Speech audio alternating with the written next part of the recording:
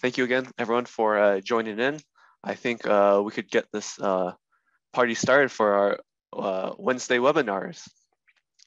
For anyone that doesn't know, my name is Devin Tani. I'm the Marketing and Education Coordinator here at White Labs. I recently just moved to the marketing department. I've been with White Labs for 7 years. I've jumped from R&D to working in the analytical lab. So I have a bunch of QA, QC experience, and that's why I thought it would be a perfect topic to start with. And then the person we're interviewing today is my good friend, Peter Cronin from AleSmith. Peter, would you like to introduce yourself? Sure.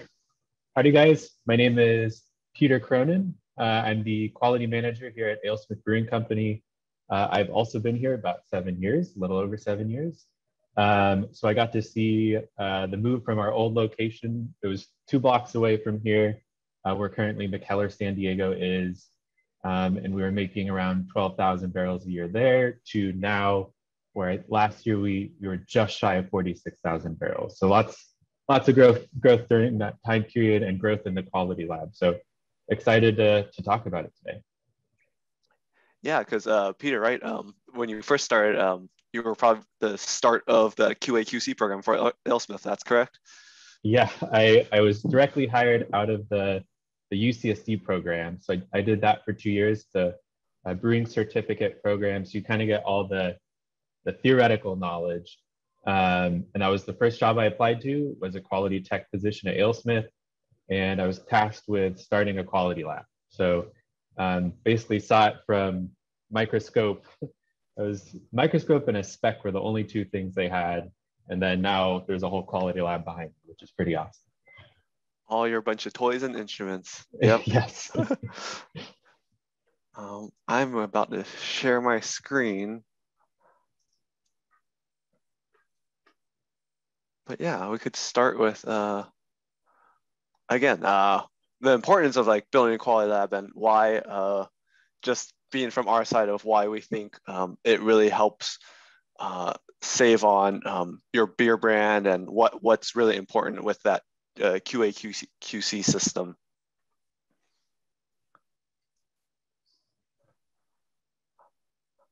So yeah. It's for us. We're a production brewery, so we do have a lot of brands that are year round. We certainly do one-offs as well, but the main beer we produce, a San Diego style pale ale called 394. It's about 60% of our production. So producing a beer at that size, it's all the inputs are kind of changing from batch to batch. So how do you create the same beer from batch to batch, from year to year? And then some of that goes all the way to seasonals, though, something that's not year round, say like our Oktoberfest. Every year you're going to have a new malt lot, new hop lot, but you still want to create the same beer. So even if you're not creating year-round beers, likely even if you're a brew pub size, you're still going to have some like crowd favorites that are those seasonals, a Märzen or a Springbok or a summer double IPA or something, and you want that to be consistent. Yeah, speaking with those initial input variables like your raw materials, what are some of those like metrics that you look for to also maintain that consistency, or like how do you play around with those variables to get the same product that the customer can't see, like can't tell the difference? Sure. So I definitely lean on the manufacturer's malt COAs, the certificates of analysis that they give us. Malt analysis has extract and friability. It's changing a lot right now. Brewers Association, the New Brewer magazine, came out with like the big front page article about how malt's going to be really tough this year, and we're already starting to see that. Protein levels are going crazy. Extract is doing all right. It's going down a little bit. But some of the malt tests in-house we do is mostly sensory. So we love that malty sensory method. And we've had supply chain issues in the last 2 years. So we've had to kind of try and find some alternatives from some other brands, especially because we use a lot of European malts, British, Belgian, and German malts. So trying to flavor match. And sometimes you're not matching one malt with one, you're matching a blend of two malts with one. But that malt tea sensory method is fantastic. And same for hop teas. Hops from year to year, from lot to lot, from farm to farm, all change. So I love those two sensory methods, hop teas and malt teas. Those two sensory methods, those are on ASBC, the American Society of Brewing Chemists. That's correct? They're up there and they're fairly new, which is pretty cool. Oh, nice. Like I got to see the first presentation, like poster presentations at some of those ASBC conferences, which now I use them in my lab all the time. Yeah, like they're always coming out with new stuff. I believe they just had like a yeast counting video, but the American Society of Brewing Chemists as well as the MBA always have like very robust and up-to-date methods that are a great place to learn and start from, because they've done the science to make sure those methods work throughout different breweries, throughout different regions. Yeah, definitely. But yeah, going off of the raw materials, I say let's talk about some of those metrics for during fermentation. Like, where are some good places to start, right? We get those certificate analysis from our raw material providers. It's a great starting point of writing down certain parameters, certain key flags that we want to hit. But like, what about fermentation side? What stuff are you monitoring coming off either the hot side or even the cold side? So a lot of that, I'm still only one person in this quality department. So there's a great book. I have it on my desk, like right down here. It's called Quality Management by Mary Pelletieri. And she constantly says like, hey, quality departments of breweries are small, so you have to have quality out on the floor. So a lot of our cellar people and brewers do those metrics out there, and that's pH and Plato are the main two. Hot side all the way through, and then cold side every day. There's a gravity check, is what we call it, and that's pH and Plato. If it's a kettle sour beer, I'll bring in some lactic acid titration just to make sure we get that titration acidity right. And then we're doing a lot of experiments right now. So we're changing DOs. We have a DO meter that we're working with. We're really trying to hone in on our tannin, and the ASBC polyphenol method is pretty easy. So lots of different things coming in, but definitely pH and Plato every day and on every tank. Yeah, I totally agree. Just monitoring that, I call them the daily fermentation kinetics, your exactly. Gravity drop and your pH drop. Those are easy, quick ways and pretty inexpensive to really track down when a problem arises before it arises, right? Like just seeing that pH drop within that 48 hours, if it's not hitting that same timeline, it's like, oh, something's wrong with the fermentation. At least you could remedy it then before being too late and adding oxygen and like ruining your beer. The earlier you catch something by just monitoring pH and gravity, the easier it is to remedy a problem. Exactly. If there's, we've had some pretty rare instances in the past where, say, a malt lot comes in with a ton of beta glucan that led to a not so fun, louder hot side, and we met our gravity, but maybe the carbohydrate level was a little different. So the fermentation looks different. That curve looks different, and we could help it out. We could pitch more yeast. We could aerate second day. We can do all these things and react so that we still get to the same beer with the ABV that's on that bottle or on that can. So all this data just helps you react and make sure that your customers are getting the best product. Going off that, like carbohydrates and all that, Peter, are you doing any like forced fermentations to know what your final gravities are, or? If we're using a new malt, like especially if it's a base malt, I'll do a forced fermentation. And there's kind of two methods, like, hey, is the yeast okay method? Like, is it going to ferment all those carbohydrates? And or it's looking at the malt and looking at your mash method. Sometimes I'll take off during knockout, I'll take a little off, way over pitch the yeast and see what it ends at. That's more looking at the hot side. But that same day after pitch, maybe a few hours after pitch, I'll grab off the fermenter, won't add any yeast, and I'll force ferment that. And that'll kind of tell me, hey, is the yeast actually going to ferment this all the way out? Oh, nice. Yeah. So you do like a real time plus like a over pitch method. Yeah. Yes. For Yeah, us, yeah. we do the over pitch method. If you look on the slide, yeah, it's pretty much almost like making a prop starter, but you're adding a bunch more yeast, and it's seen with that yeast strain and all your fermentables of how low that final gravity actually is. But we might start implementing that real time too. It's nice. Does the timeline is it still a bit quicker on the lab scale than on It's your? definitely still quicker because I still put it in my shaking incubator. So it's at a higher temperature. And then with that motion, just possibly getting a little more aerated. So it isn't perfect, but it has allowed us to figure out if something's going to ferment out all the way or not and react before that. Nice. Going off of those, like if it's going to ferment all the way out, like what is your like action course like if it doesn't, or do you start looking at like yeast viabilities, or like how is that come into play? So certainly, if we have a slow fermentation, especially if it's high gravity, we'll aerate the next day or 48 hours after. Big high gravity beers don't mind that aeration as much. We won't do that for any low gravity or hoppy beers.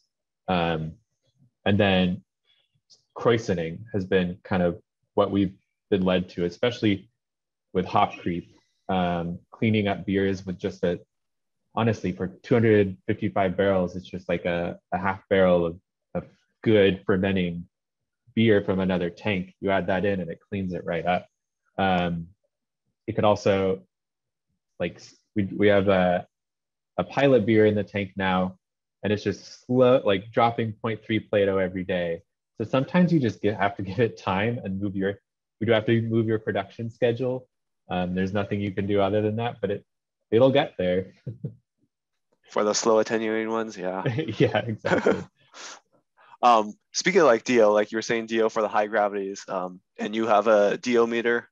Do you use that both on the finished product side as well as the inline for pitching, or do you have like two different DO meters? So we have two different ones. We used to use a singular one.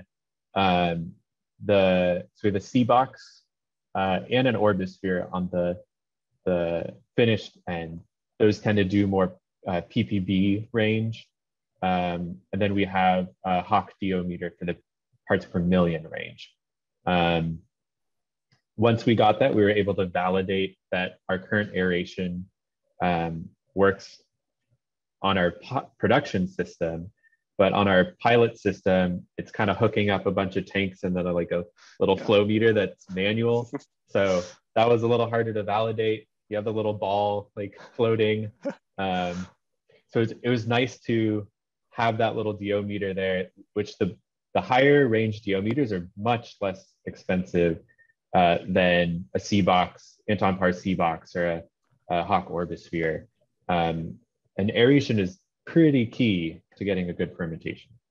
Yeah, I totally agree. Of like just those the inlines of like, although you have the ball, what oxygen you're adding in doesn't always get into solution. So having that DO meter really helps. If you add a sight glass, you could see the bubbles going by, and well, that obviously didn't get into solution. So how much is getting in there? Mm-hmm. Yeah, because for fermentations, we always recommend that like 8 to 10 ppms. That just really helps yeast for that lag phase. They're going to uptake that oxygen and build like healthy cell walls, so that way they could pass through those pH and eat up those sugars in and out those cell walls. What happens if you have bad oxygenation is those cell walls become thick, and then those like metabolites, so your acetaldehyde or your diacetyl at the end when fermentation is done, they can't really go back into the yeast cell to change into something else because the cell walls aren't well formed. They're almost like a concrete wall. So then Yeah. that's what, yeah. I have a little anecdote on this. Hopefully it's quick. We had nut brown. It's our kind of English style brown ale, 5%. So should never have issues attenuating that beer. Immediately, second day of fermentation, something was going wrong. Didn't know exactly what. Kind of a cellar person who did the gravity check flagged it because it was so far off. And I just started investigating it. And one of our brewers was like, oh yeah, when I came up to do the second knockout, it looked like the O2 tank had gone out. So probably during the first knockout, it had gone out maybe a minute in, because they always check it, but maybe a minute in an aeration, like all of a sudden it goes out. And we had three batches of that beer that day. But just because the first knockout was affected, the yeast growth phase is different and everything. So we bought a little, like, I think it was like a $200 alarm that just hooks right up to your aeration nozzle on your tank. And if it detects a low pressure, it'll sound out. And we haven't had one since. And it's definitely a cheap way of saving a lot of beer. Yeah, at least there was that remedy for after Exactly. that stalled fermentation happened. Oh man. Yeah, it's sometimes the smallest things of like finding what the variable is of what caused the stalled fermentation, or again trying to troubleshoot, right? That's the whole point of that QA/QC, is trying to troubleshoot Totally. and make sure the problem doesn't happen again. Exactly. Speaking of yeast, did you want to talk about how many strains you guys currently use, or how you guys cell count? I know you guys have a salometer, is that correct? Sure. So we do have an automated cell counter now, but I did not start with one. For the first 3 years here, I was manually doing it on a hemocytometer with a microscope. The microscope, I believe, was from the 80s. So you don't need a fancy microscope. And I just bought my stain from you guys at White Labs. It helps that you're only a few blocks away. So super simple. And I remember like a few weeks in of me being at AleSmith and doing cell counts, my boss, the director of production, was like, oh man, I know where our beers are going to be every day with Plato and pH. I know where they're going to be. I've never had that happen before. And now you know immediately when they're off. So your brain starts creating this like little range of, okay, 48 hours in, usually this beer is this range. So it just creates way more consistency in the beer itself, but then allows you that reaction time to do something if there is an issue. So now I do have a salometer. I'm not the only one doing cell counts now. Say I'm on vacation, or yesterday I trained 2 of our brewers because we're possibly considering doing some weekend brews. We still only brew Monday through Friday. And if they're going to be here on the weekend, then they're going to need to do the cell count. As for strains in-house, we actually have more strains than I've ever had. I think we have 6. AleSmith does do some contract brewing, and with those contract brews, they bring in some of their own yeast. So, and we're propagating that yeast on our pilot system. We're keeping it going. When we harvest it, we're keeping it in our cold box for the next contract beer. So we're not bringing it off-site or anything. We're like kind of doing all of our normal yeast stuff, but with their yeast too. So we have a regular, like clean ale strain, a hazy strain, two lager strains right now, which we're AleSmith, but we do some good lagers. One of those is contract, and then we do some contract hard tea and hard seltzer, both of which are separate strains. So it's a lot. It's a lot to manage. Yeah. Has but I think your story of when you first started and the whole cell counting of like making sure you're pitching at the same rate, so like it really helps with that. How we were talking about that fermentation kinetics, your timeline of like that's really easy to flag because you're keeping the variable of the pitch rate, how many yeast cells you're pitching in the same, and then Exactly.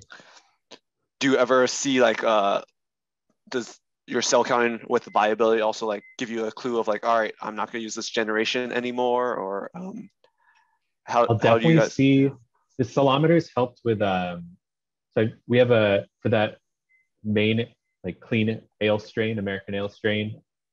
We use a yeast brink for that agitates it every few minutes. It'll just kind of fluff it up again, keep it homogenized. Um, the salometer, actually, I think I did all these studies on the hemocytometer back in the day. I was able to figure out how long it takes. So it's about 20 minutes of agitation until it's like nicely homogenized.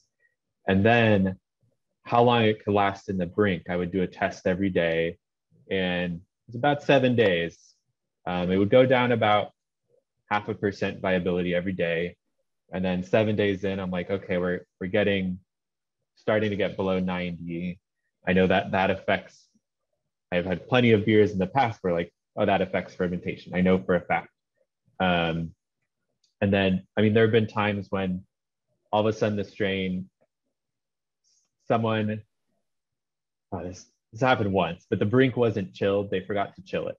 And the yeast was in there overnight warm, getting agitated.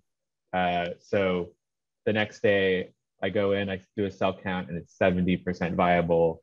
It's like, okay, we need to order another strain. So, but if I didn't know that, I would have put that into a beer. I wouldn't have ordered another pitchable. So it's powerful. Cell counting is powerful. Viability stains are powerful. But I still kind of make my decision on how many generations just from fermentation. Viability doesn't change too much. There's actually a good about 4 to 10 generations in for American ale strain is when it like rips through a beer. I do see a little slowing, but we go all the way to 15 generations with that. During COVID, we pushed it a little longer just because things happen. But now we're back to like 13 to 15 generations for that, about 8 for our hazy and our lager strains as well. Nice, yeah. That's great. Like going that many generations shows like really good QA/QC, really good SOPs in place to really make those Definitely. yeast strains last that long. Like, oh, with the yeast brink of just agitating and doing it hot, it's like, oh, those yeast cells are eating up their glycogen reserves and starting to already Exactly. do their thing. So once they're actually tossed in the beer, they're gonna not work out the way you want them. No, definitely not. Yeah. What other so going more on the cold side, we talked about DO. What about like so SOPs for like CIP, and what sort of like checks do you have in place for contamination and all that? So currently the micro part, um, I do all of that. So I'll grab package samples and test. Out um, on the cellar floor and on the packaging line, we do have an ATP meter. Um, that's just it's a little swab. You put it in this reagent. We actually have that exact model from Hygiena in the picture. And you have all your planned sites on there, which is an amazing amount of data. And every month I'll gather the data from the ATP meter and figure out what's a hot spot in our brewery. We've only ever had that once. It was a bottom valve on our fermenter 25511. But throughout 1 year, every kind of spot in our brewery had maybe one, maybe two positives, like really bad positives. And that valve had 9. So throughout the whole year, multiple times it came up like massively positive. We took that, we put it in a pressure cooker and autoclaved it, sterilized it, and didn't have an issue. But for how cheap an ATP meter is, it's a very, very powerful tool. It's also really good because it's used in a lot of food industries, like food safety, quality labs. It's really well accepted by the FDA. So if you have a good ATP program and you're kind of testing stuff, if you ever do have an issue, if you have a product pullback or a recall, you can say like, hey, these are the tests we did. We saw that it was clean, and hopefully they're like, okay, like your SOPs are good. Like we'll figure out how this happened. That's why I like it. It's just very, very good reassurance. Yeah, I honestly love it too. It's like the easiest thing for anyone to do. Just for the brewer after a CIP to check the tank, like maybe left side, Mm-hmm. right by the spray ball to make sure the CIP worked. If it didn't, then you could run another CIP cycle to make sure everything's dead. Pretty much that ATP meter is just going to tell you, right, adenine phosphates are going to like the living source of life. So anything that's living will give you the RLU or relative light unit. So ideally with a program, you want low RLUs for after a CIP to make sure there's nothing living in that area.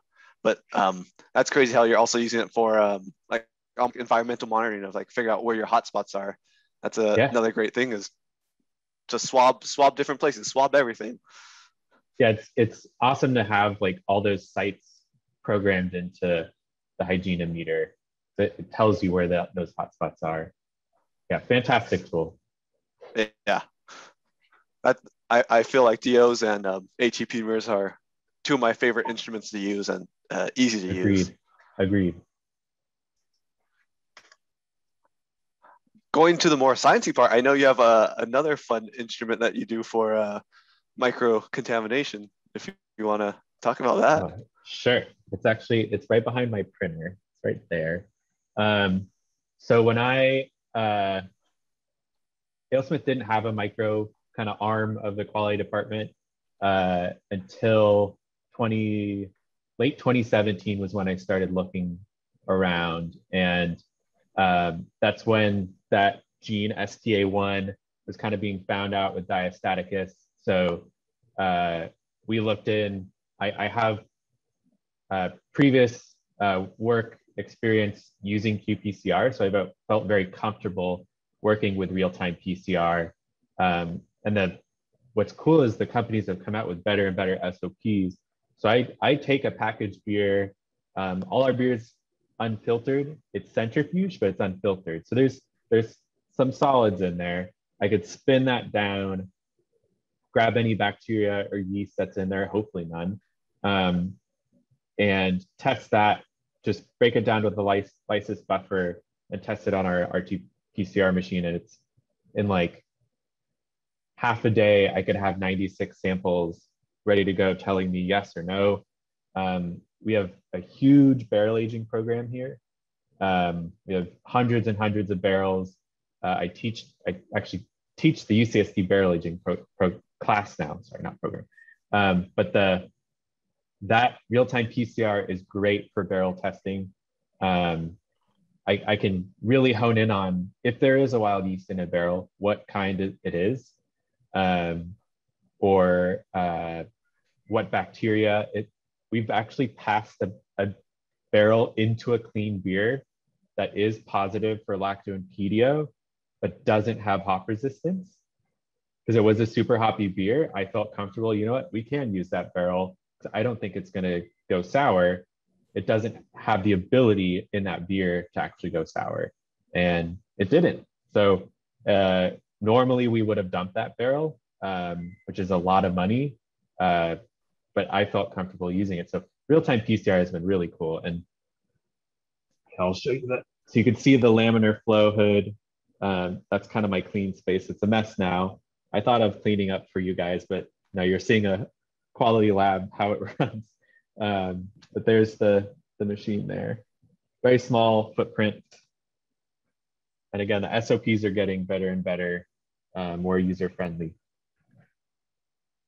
Yeah, like we also use qPCR for our quality checks to make sure there's no contaminants. It's a lot higher of a lower of a detection limit, so we could identify a lot more using qPCR. Exactly. Hopefully everyone's like familiar with PCR now with all the COVID testing and just that polymerase chain reaction of how a certain like DNA sequence, RNA sequence is just multiplied, and then from that you could like really identify what organism it is, or for real time, it's almost like a panel where depending on what channel is hit on, you could see in that panel there's a certain, like maybe there's lacto in this channel 1, and like if there's a hit in channel 2, it'll be something like diastatic. So like this real time just really helps identify a lot of very robust multiple organisms in certain channels. Peter, have you had any like limitations with using like qPCR of it's really good to check for those PCRs of what organisms are on there? I feel like those kits have really evolved to include a lot of the most common brewery contaminants, but has there been any times where you've seen something very unique, very different? Or so it only really focuses on beer spoilers. So we just released our first ever non-alcoholic beer, which certainly beer spoilers can go after, but other things can as well. And I'm still trying to figure out what stuff I can test for without going too crazy in that non-alcoholic beer. It's still low pH, it's still anaerobic, but certainly some things can grow in there that I'm not testing for, or I'm trying to figure out ways to test for. For that, you were doing some plating, is that correct, Peter, as well, to like try to catch? I have some liquid. I have one liquid media for bacteria and one liquid media that I make in-house for yeast. And both are, if I want to go to PCR, both are able to go to PCR. They don't have too many inhibitors in them or anything. Yeah, that's what's always nice, is there's so many different media types out there to help like filter, depending if it's like selective or differential, to really identify those organisms, or even with like those liquid broths that you were saying, they're good enrichments to help promote the growth of some of those organisms, to help when you run it through that real-time PCR to identify it. Exactly. But before we had a micro program here, we would send all our samples into White Labs, and basically that chart that table you just showed, that's what we would get back from you guys, and it would say, hey, there were no colonies found in SDA, there were 2 colonies found in WLD, and you guys would further go into, we think that it's a bacillus based off of its gram stain, or based off of looking at it under a microscope. It was pretty powerful. Yeah, I always say it's like solving 2 pieces of the puzzle, where like depending on what micro plate it's plated on and how it grows, like depending on its colony formation, is like a great source. Sometimes certain medias have like acid clearing, so you could really see like, oh, is this going to be a beer spoiler or not? And then like you were saying, of like, yeah, we take those organisms, gram stain it to see if it's gram positive, gram negative, and look at it under the microscope to really identify give us an educated guess on what that organism is. Just because, yeah, we do see everything and anything in the analytical lab, where I like to say it's the fermentation forensics, because a lot of times we don't get the whole piece of the puzzle because we're not in the full process. We just get the problem. So then it's a lot of communication with the customer, also helping them understand the results and figuring out what it is, or if they should be concerned, or how to tighten up their parameters of, such as like the ATP swapping, like figure out where that contamination is occurring. Right.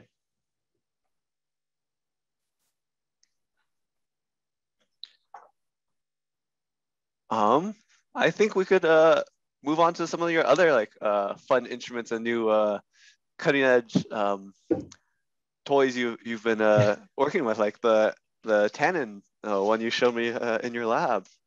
Yeah, so there's one on loan. I don't know if I could show it. We signed an NDA, but there's a machine on loan. It's a EPR, electroparamagnetic resonance machine. I don't have the budget to buy it, but this company wants to have like be in the brewery market, be in the craft beer market. And I saw on the ASBC and MBA that Miller Coors and some of these much bigger breweries were using this to learn about shelf life. So, I mean, we're a craft beer brewery. Our shelf lives aren't great. They're really like, we make a lot of hoppy beers. We make beer with adjuncts that fall off over time. So how do we increase our shelf life? Our DO levels are coming out of our canning line at 50. So we can't really go much lower. So now I'm thinking of certain additives, and there's one out in the market that's a tannin based. It's actually from oak barrels that you add hot side. And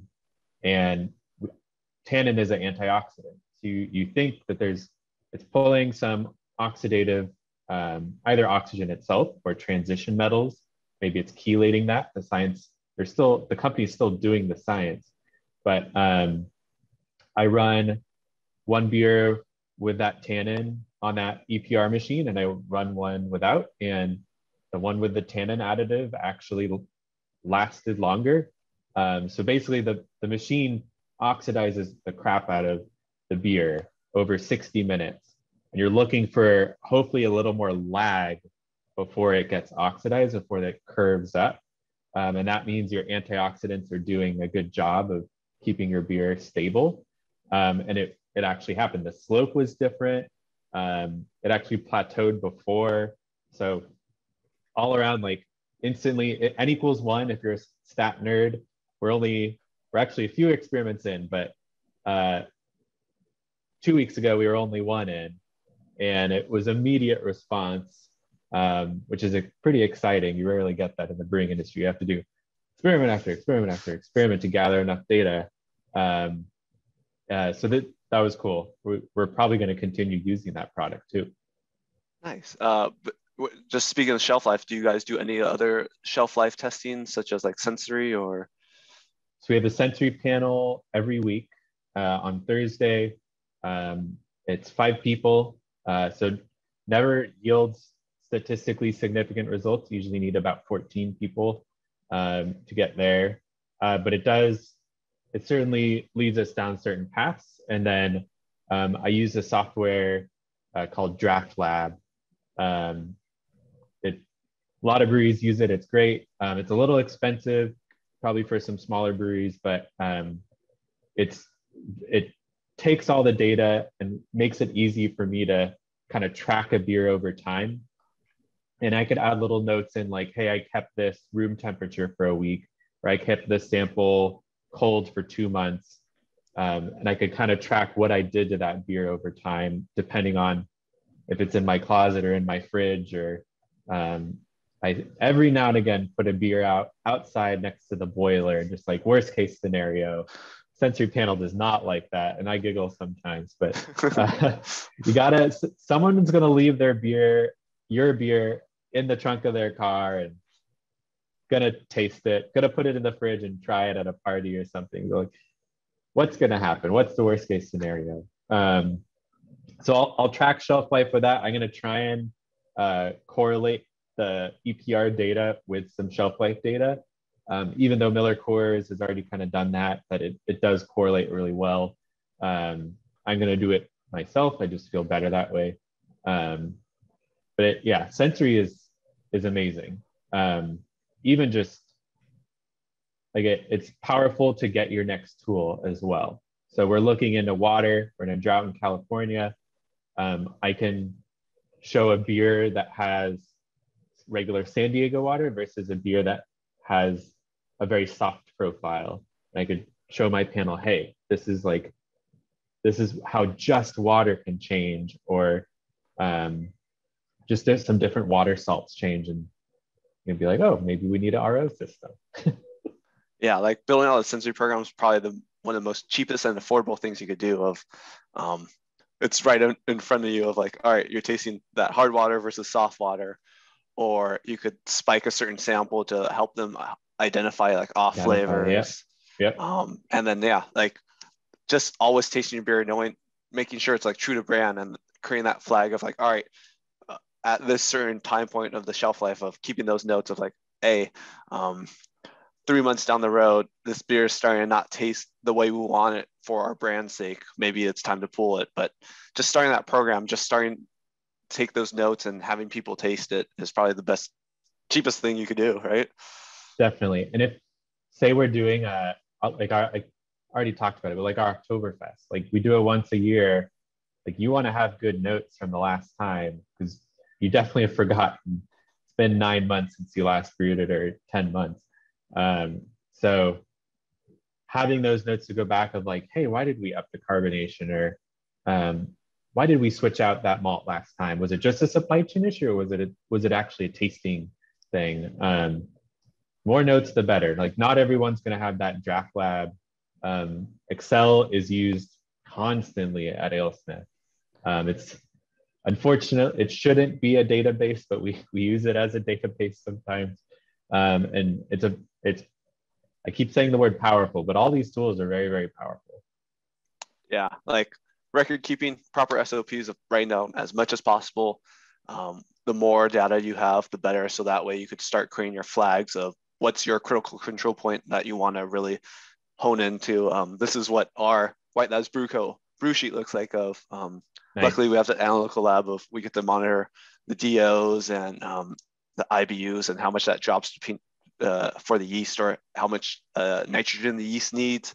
But we have like the daily fermentation kinetics. We monitor diacetyl for like dry hop. I know what we were talking a bit about, like dry hop creep and how that causes a diacetyl spike, making sure doing like a forced diacetyl test before dropping the yeast out of suspension, like really is another like critical control point for us. You guys, Peter, you guys also do a Force D, is that correct? So we right before COVID got a GC. That's that machine there. So we do GC BDK tests in-house more or less every day. Not on every tank. We do it mostly around dry hop. That's what we're caring about. But before that, it was forced diacetyl tests. And we learned that not only do you want to do those throughout dry hop, but going into dry hop. So if you're going into dry hop and your D levels are really, really high, you're going to create like a nice double bump after you add your dry hops. So make sure you go in the dry hop without any diacetyl detected.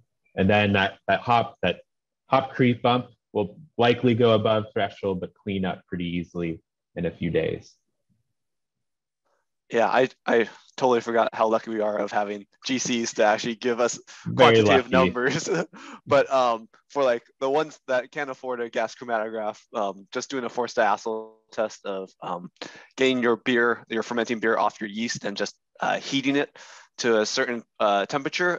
Pretty much what that's going to do is just change that precursor into diacetyl. And then, because sometimes you might taste the beer and be like, oh, there's no diacetyl in it. But through oxidation and temperature, that precursor could change into diacetyl. So always doing that forced diacetyl test. It's super easy. Just throw in a water bath and smell it afterwards. If there is diacetyl, it's a no-go. So heads up, here's basically our sample prep for a bunch of our tests. It's just filter paper in a funnel and an Erlenmeyer flask. When I got to AleSmith, our decarb method was back and forth from glass to glass, which worked, but it's not fun, especially doing that if you have like 8 fermenters in a day, whereas you can set these up pretty quickly and you can do a bunch of tests after this, especially Force D, you don't want any yeast in there. This will usually take out a bunch of the yeast. and it's totally reusable. Not the filter paper, but the Erlenmeyer flask and everything. I do that. So my VDK tests go through that. Our gravity checks go through that. Forced diacetyl test, polyphenol tests. It's kind of the start of every test. Yeah, we use a lot of filter paper as well as we have like the centrifuge tube to help centrifuge the yeast out. Yeah. Yeah. For I know we were talking about note taking and how you're like contract brewing. How does that like coincide with each other, and what problems have you ran into with those variables of trying to reproduce someone else's stuff? So for contract brewing, I mean we're usually really following the first few batches, and often the other brewers are here from the other company for those, so that they can see our process if they want to change anything. We've had a lot of like other malts and hops in house, so I kind of have to monitor those and the metrics of those. Some of them act a little differently than our stuff, hot side or in the dry hop. It's very important for the customer, they're our customer, when they ask to have all the data ready to go. Nice and neat. We have all our recipes are still in Excel. So we input a lot of our data in there, and each batch is a tab on the bottom. And then the last tab is a testing log. So all the gravity checks are in there. My VDK tests are in there. My final check for IBU and color and tannin level and all that stuff's in there. My micro test is in there. It's a great way to hone in on one recipe, on one batch of beer, and you can see all your data ready to go. And then from there, if you want to actually do some statistical analysis, grab all that, put it in some stat software, and then compare it to some other stuff. But it's nice to have a full log of all the parameters and all the tests that happen to that batch. Yeah. So bottom line is record keeping. Like the more notes, the key. Yeah, I can't emphasize that enough. Try to help troubleshoot a problem. If there's not enough information there, it's really hard to pinpoint what the variable that caused that problem is. So the more record keeping you can do, the more notes, the easier it is to help solve a problem. Exactly. I think let's see if I do not believe we have any questions, but we were talking before this of what's the next biggest thing you see coming down the pipeline for in terms of QA/QC for the brewing world, or like what's the hot trend right now or the hot science topic? I mean, the last few years, it's say last like 2 years, non-alcoholic is getting bigger. That's fun to see. And then a lot of the science on dry hop creep and how yeast affects hopping, like late addition hopping, or post hot side hopping.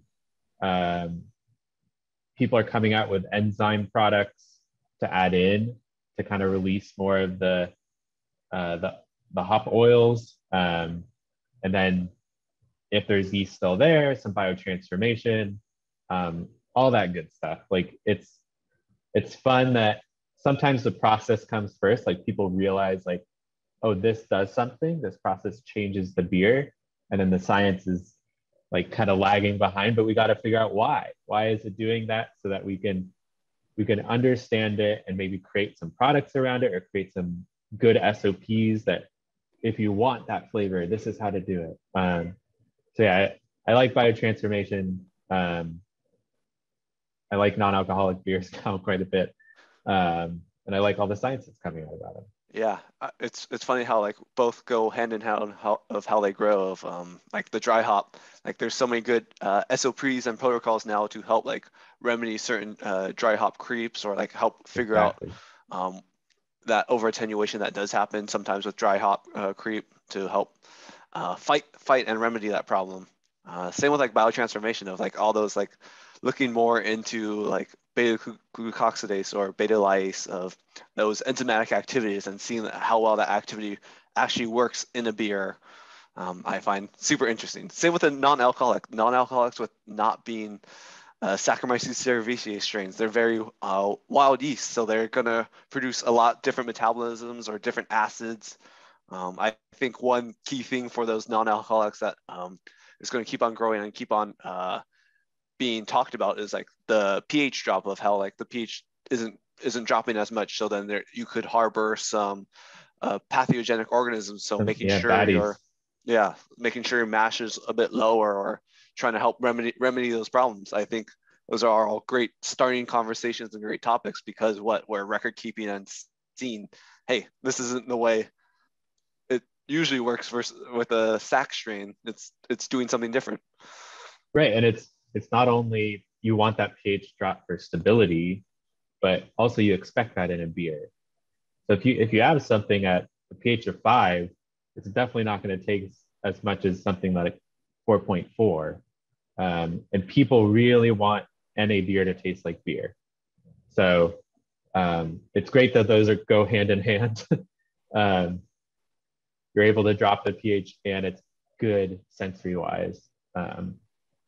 Yeah, I think I saw one Oh yeah. question.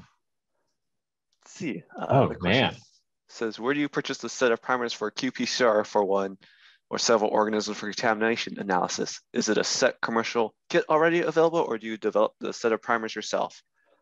Would you Audrey, like to I answer that? wish, yeah, I wish I had the time to create my own primers. I have that knowledge base, so I would love to, especially because a lot of them are in the literature.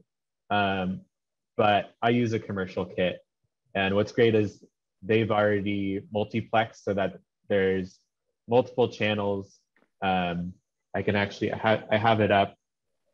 So my yeast one looks at Decara, Brett Brooks, Diastaticus, and then there's an internal control. So there are 4 channels, and they've all done the studies.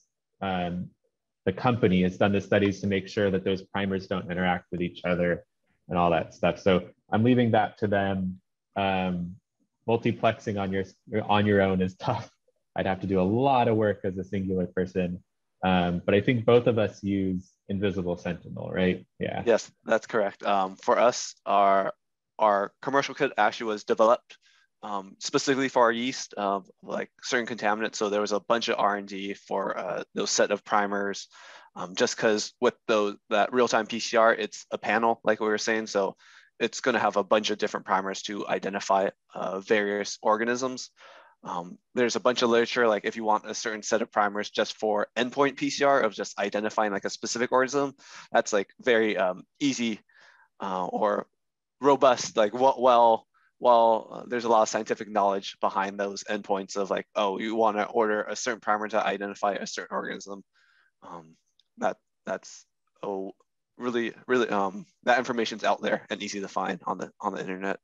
But yeah, for those panels of qPCRs, commercial kits, they've done the research, they've done the R&D, so those are probably the best way to go. Yeah. And the main thing is, another main thing is that lysis buffer. Like the kit is specific to do like wild yeast and Saccharomyces. Like some of those cell walls could be really tough. Bacteria, not so much, but yeast definitely. I mean, they've figured all that out. Lots and lots of R&D. Exactly. Yeah, were Thank you for there that question, though. That was nerdy. I love that. were there any other questions or anything you wanted to talk about, Peter? I mean, the lab behind me is could probably be a little imposing. It's a lot of equipment, but it's built up over 7 years. Don't be discouraged. I again started with a microscope and a small spec. And one thing I tell is an anecdote that just kind of can be very general. If you don't have a micro, if you release a barrel-aged beer and you don't have a micro arm of your lab, you cannot submit, or like it can often come down to like pH and Plato.